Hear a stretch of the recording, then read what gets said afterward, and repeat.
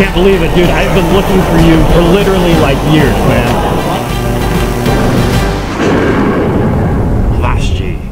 Today we're going to try out a new fire starter, but well, it's kind of new. It's actually a revisit from fire starters number 1, the very first video that kicked off this whole series. So we're going to use potassium permanganate and this time some ethylene glycol, which is a little bit more reactive than glycerin. I think the reaction will go a little quicker and maybe be a little bit more vigorous, so let's go test it out.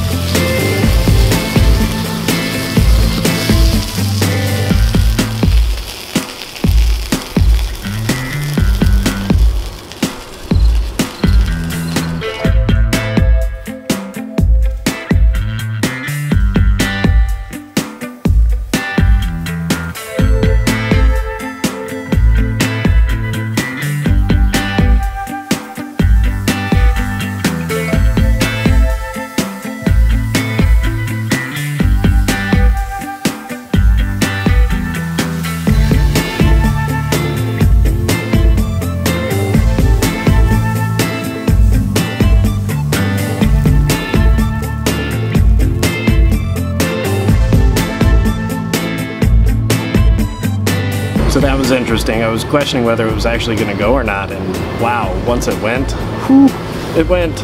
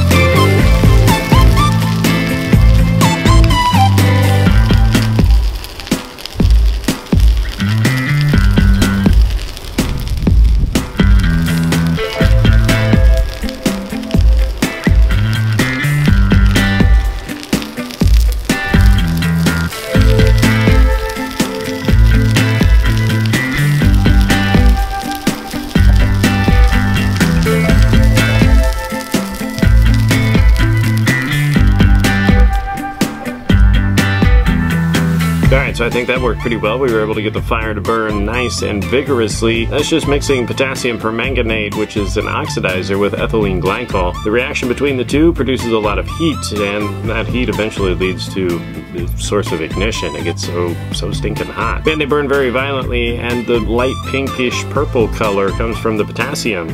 Anytime potassium burns, it's that kind of purplish color. Really cool, and in this case, it was very bright. So I hope you guys enjoyed the video. If you did, make sure you hit that like button down there. Don't forget to subscribe. I do crazy sciencey videos every Monday, so make sure you hit that subscribe button down there. And aside from that, I'll catch you guys next time.